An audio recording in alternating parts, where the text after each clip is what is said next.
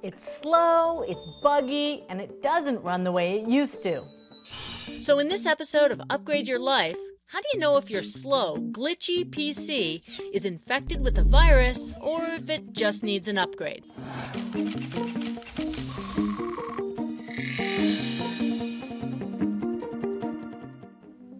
Quickly, the basics. There are 4 major symptoms of a computer virus.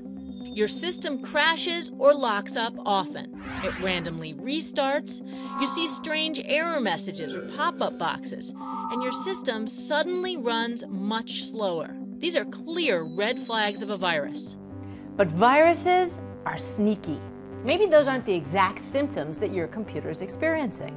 Other clues: new toolbars in your browser, lots of weird messages, maybe even come-ons to buy antivirus programs, and shortcuts on your desktop that you didn't put there. Yep, sure signs of malware or a virus. But let's get even geekier as we investigate. Hit start. Type in CMD. You should see this black dialog box open up. If not, big clue you have a virus. You see, viruses often block this functionality to prevent the tech support folks from uninstalling them.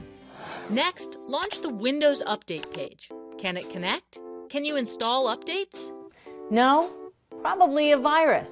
For even more clues, close all the programs you can and hit Control-Alt-Delete to launch the Task Manager. Lots of people will tell you to go through all those processes and figure out if you know what they are, find the virus. Forget that, it's too much work. And even worse, you could end up deleting something you think is a virus, only to find out later it's a core part of the Windows operating system. But there is useful info in here. Go over to the Networking tab. If there's a lot of internet traffic and you don't have any programs open, red flag. But listen, the best way to find out if your computer's infected is to run 2 or 3 free virus scanners and see what they find. Best bets: AVG Virus Scanner, very good and free.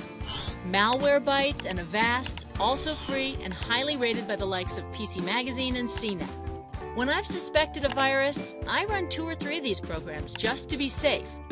One program may not detect every threat, but a combination of 2 or 3 is likely to isolate most viruses. Either you've got a virus-infected computer that needs to get cleaned up, or you've got a slow computer that needs to get sped up. We've got links in the article below to help you with both those jobs. Thanks for watching. For Yahoo News, I'm Becky Worley.